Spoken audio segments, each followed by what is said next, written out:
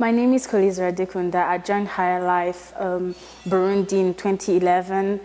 2013, I came on a Higher Life scholarship at Spelman College in Atlanta, Georgia.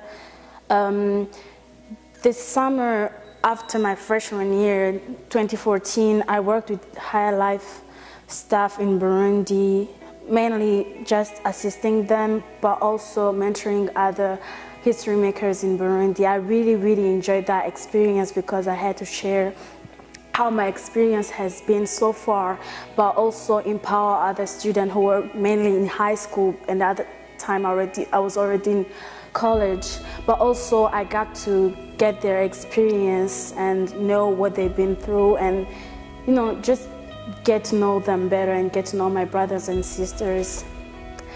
That was later. I was wanting to travel the world and study abroad. I remember telling my mother that I was going to do that after high school, and she was like, how in the world are you going to do that?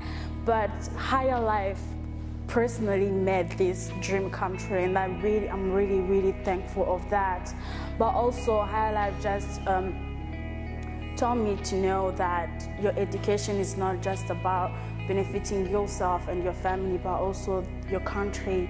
Burundi has been going through hard times in the last years, and I think that Higher Life is helping a lot with education. I believe like that education is something that can change a country and get to have more leaders helping Burundi and changing the country really.